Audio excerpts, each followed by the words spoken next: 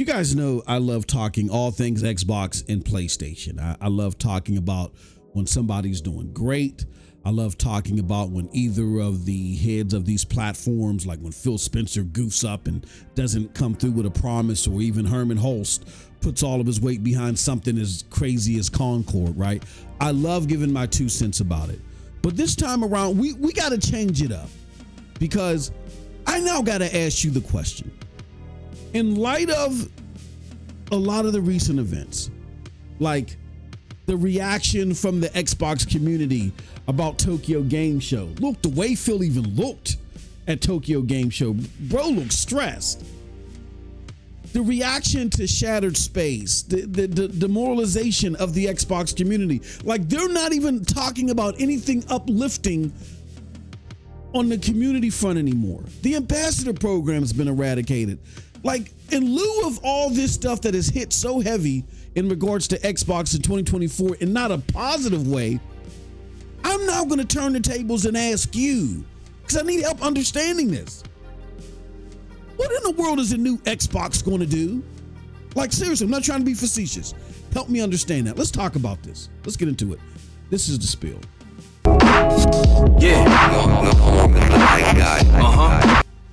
What's up, people? It's your boy MM2K here of Hard Knock Digital Culture, Cloud Dosage, and MM2K Gaming, back again with another episode of The Spill.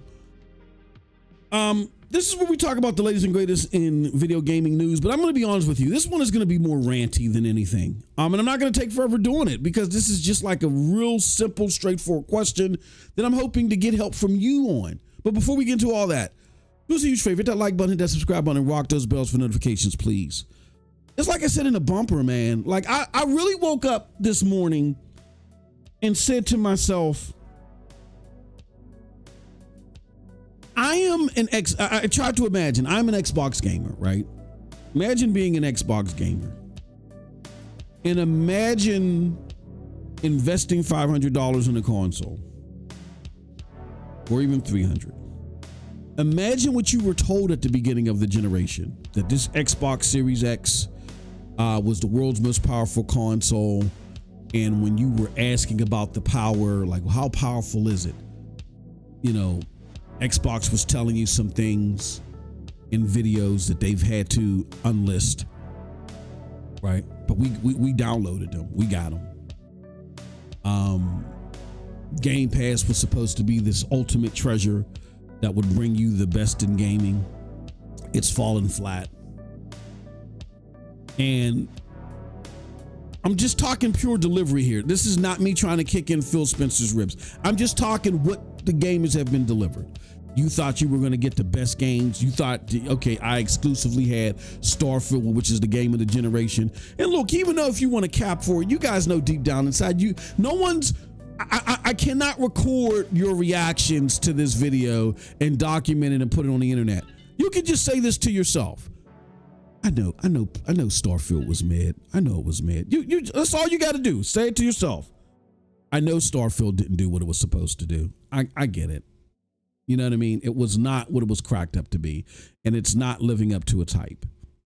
We've seen the reaction to Shattered Space. We've seen what was the poor delivery in Redfall. We're seeing all this stuff that you guys were waiting for and you were excited for.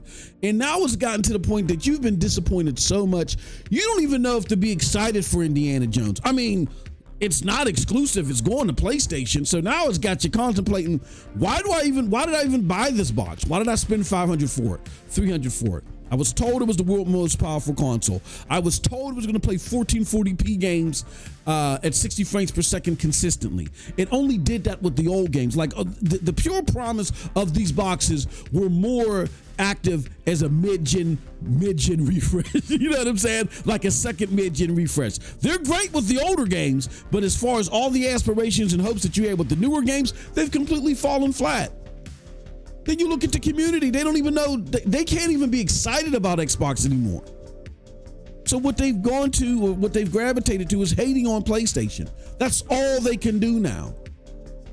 And then when you convert over to the Xbox brass, like, is there any hope there? Maybe it's just we're overreacting. Maybe we're just spreading doom and gloom and FUD, and we're just overreacting and not just enjoying games. When you look at the Xbox brass, I mean, Phil Spencer looks like he hasn't eaten in decades. Even Sarah Bond looks stressed. Like, they did not look joyful. They did not look gleeful. It looks like every time they talk about this new Xbox post ABK, that is like pulling teeth out of a freaking turtle, man. It does not look like extrapolating happiness out of these folks is plausible. Pulling teeth out of a turtle, right? So my question is, in lieu of all this mind share that they lost, in lieu of the fact that you've already had a situation where you pretty much had the lead in mind share, all right, going into the Xbox One generation, you had the lead in mind share. It might have been ever so slight, but you still had it. And you lost it.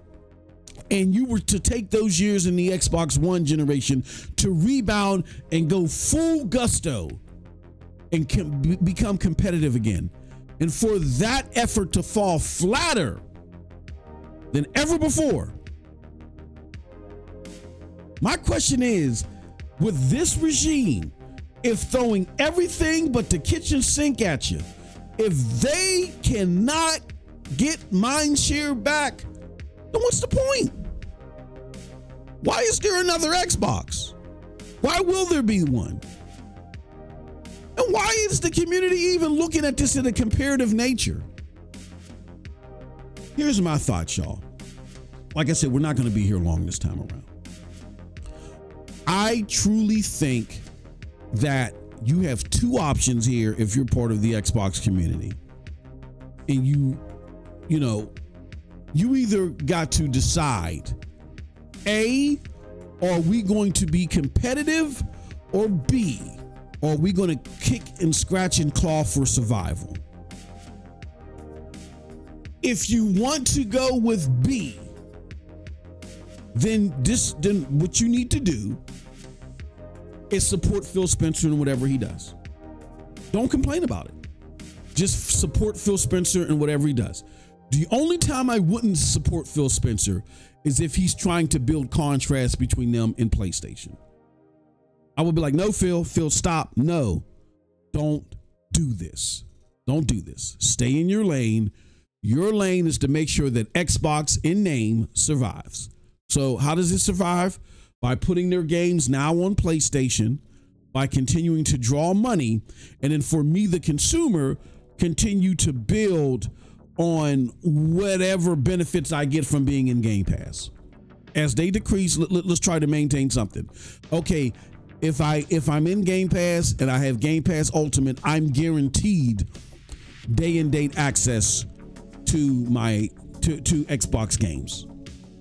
Okay, because if I love Xbox games that much, I'm guaranteed day and date access to Xbox games. Now that there's a possibility or the talking of we're going to now allow you to play your solo purchase games via the cloud, which you need Xbox Game Pass Ultimate for. Okay, great. I don't need a console for that. I can get a Fire TV. I can play it wherever, Xbox Game Pass is available. Great. Support that, Phil. Support that. And lastly, you guys do want to make a new device. Okay, fine. I would love to have a new device that's that's licensed to play Xbox stuff, whether it's a handheld, Fire TV, whatever it may be.